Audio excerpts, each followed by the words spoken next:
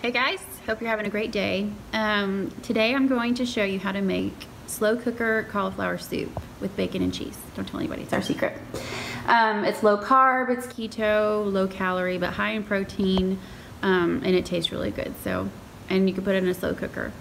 You can also just cook it on the stovetop. I have instructions for how to do that on my blog. And you can also start on the stovetop and then convert to a slow cooker. My slow cooker actually has an option to saute and brown and all of those things in the slow cooker itself. So like I was saying, my slow cooker has the option to do slow cook, roast, brown and saute, or steam. So I've already got it really warm. So I'm gonna add in 4 strips of bacon that I cut into super small little pieces. I gotta love a good sizzle. Sizzle for shizzle.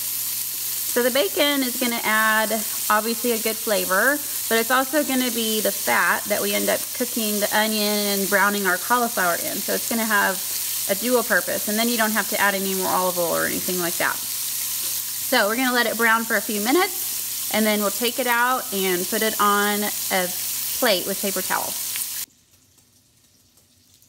Okay, hi there. This is my fun little tripod because I don't have an assistant. I was gonna show y'all while the bacon cooks how to cut a cauliflower. So you got your big old head of cauliflower here. What you wanna do is just cut it in half. And then you see all these little florets right here? All we're gonna do is get your knife and just kind of run them through the florets. Easy peasy. Now you're just gonna peel them back. See, pretty? And then you just cut off this last little guy right here. And voila, throw away this little bit. Bye-bye to you, my friend. And now we've got cauliflower florets, and I'm just gonna cut them into smaller pieces because we want them to be about even size so that they cook evenly in the slow cooker or on your stove. Voila. Okay, I said goodbye to the tripod because that was a little difficult. I need about 17 hands. So as you can see, the bacon is browning in the slow cooker, getting all that good bacon deliciousness into the crock pot. So while I have a couple minutes, I thought I would explain why my crock pot is named Willie. Isn't he cute? The little sticker says it's all going to crock. He has a song called It's All Going to.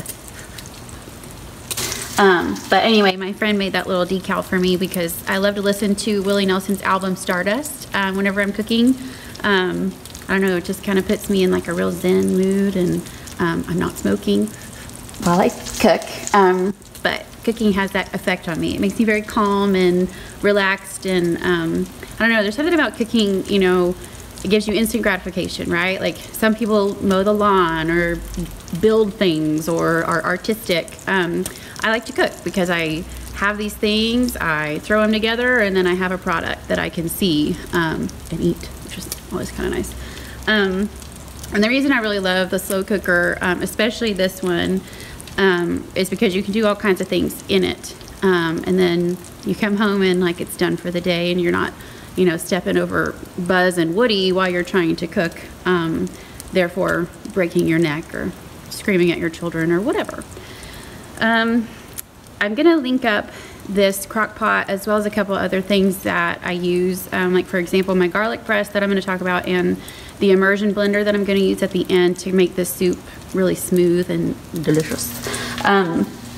So that will be linked up on my blog and also on the YouTube post whenever I put this lovely, very high quality professional video up.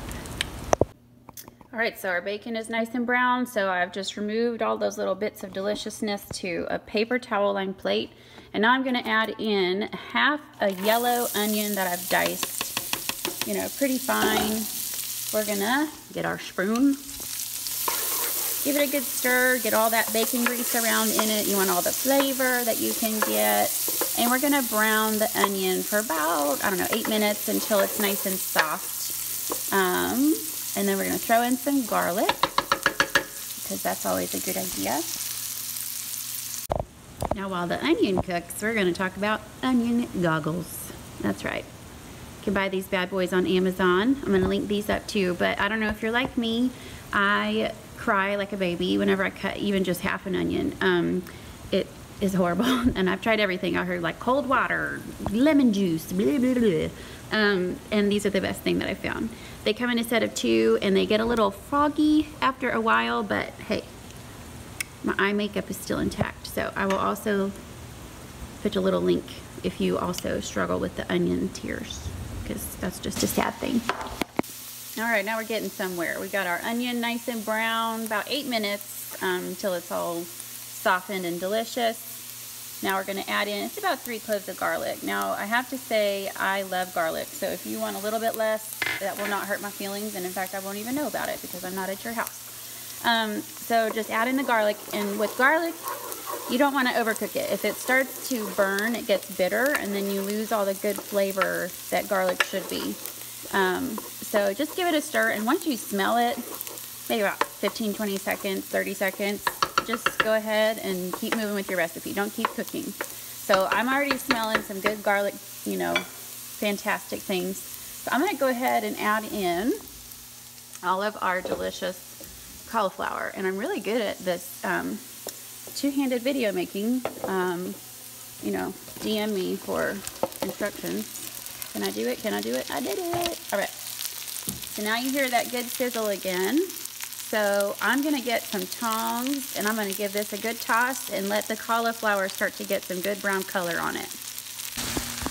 So if you've made it this far into the video, then I feel like you're pretty committed to making this soup, which makes me really happy.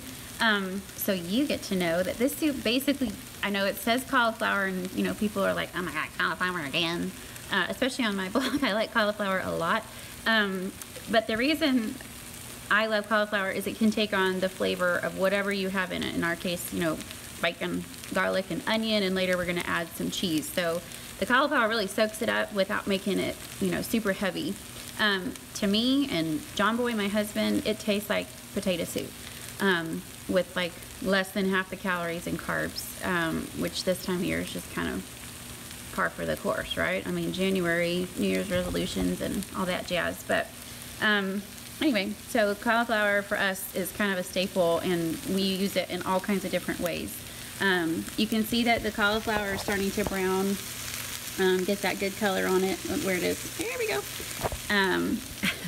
Really good at this, holding the phone and videoing thing. So we're gonna let it go probably 10 minutes, and I'm just gonna keep tossing it with the tongs so that it gets evenly browned. And after that is when we're gonna add in our seasonings and our stock and turn it down and then let it do its job. If you're doing this on the stove, after you brown the cauliflower is the time that you would transfer it to a crock pot. Or you can just keep cooking it on the stove, probably like an hour or so, just let it simmer. And I have all those instructions on the blog in the printable recipe, so you're safe. Alrighty, so we got some nice brown cauliflower. So I'm gonna go ahead and turn this bad boy, Willie, to low. Today I'm gonna cook it on high. If you're doing it on low, it would take about 6 hours. I'm gonna do it on high and cook it for about 4 until the cauliflower gets nice and soft. Alrighty, so now we're gonna add in our seasoning, which is some thyme, chili flakes, salt and pepper, and a good old bay leaf that we'll take out before we you know, do the immersion blender and get it smooth. You don't want to chop up that bad boy. That wouldn't taste so delicious. Now we're going to add in 5 cups of chicken stock. So there's 4.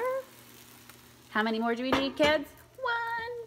4 plus 1 is 5. And fun fact, each carton of chicken stock has 4 cups. So that's easy peasy, right? Okay. So now I've got all the goodness in there.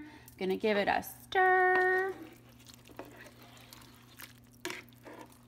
and we're gonna let it cook. So again, this time I'm doing high for 4 hours. You could do low for 6 and just let it wait. It's not gonna overcook because there's no meat in it, so you're golden. And then the bacon that I've got that's all kind of cooled, I'm just gonna put this in a Tupperware and let it stay in the fridge until it's time to eat. And that's pretty much it. When we get time to eat, we're gonna turn off the heat, add in some cheese and half, because why not? And then we'll use an immersion blender to blend it up. Now, if you don't have an immersion blender, life will go on. You can use a potato masher. You could, carefully pour it into a blender and blend it up. Don't leave the little insert top part, the little plastic part, on top when you blend it up. You want to have something to ventilate the heat. Otherwise, I just realized my dog is right there. It's my sous chef. Anyways, you got to leave the top off the blender. Otherwise, if you put something hot in there and put the top totally on and blend it, you're going to get an explosion, which is probably not, on your to-do list for the day. So yeah, I will see y'all in about 4 hours. And fun fact, I'll have my kids home. So we're going to see how that goes as I'm trying to do this little video. So yeah, can't wait to show y'all the rest of this slow cooker bacon, cheddar, and cauliflower soup. Thanks for watching. Hey friends, here we are a few hours later, and my cauliflower is now fork tender. So that means, oh, steamy McSteamers. There you go. So that means that it's time for us to go ahead and finish up the soup. So we're gonna discard our little bay leaf here because, like I said, that wouldn't be so fun to grind up and have later. And now I'm going to turn the crock pot to low, and we're going to add our heavy cream and 2 cups of cheddar cheese. So we're just going to give that a nice little pour. And we just add a little bit. We don't need a whole lot, and a little bit goes a long way. Yes, I would recommend full fat, heavy whipping cream. I don't know. I'm not a low fat kind of girl. I think, you can use full fat things, just use less of it for the flavor. I wouldn't recommend using, like a light cheese or a light dairy product. Go full fat, but just a little bit, less than what you would do normally. Okay, so now I've got my cheddar and my heavy cream. So here's where it gets really fun. We're gonna use this big guy. This is an emulsion blender. So what I'm gonna do is hire a videographer next time. But basically it's just got a little button that you push, and then there's a little blade at the bottom that's gonna frappe all of our cauliflower to get a nice little even mixture. So let's see how well I do this. Woo!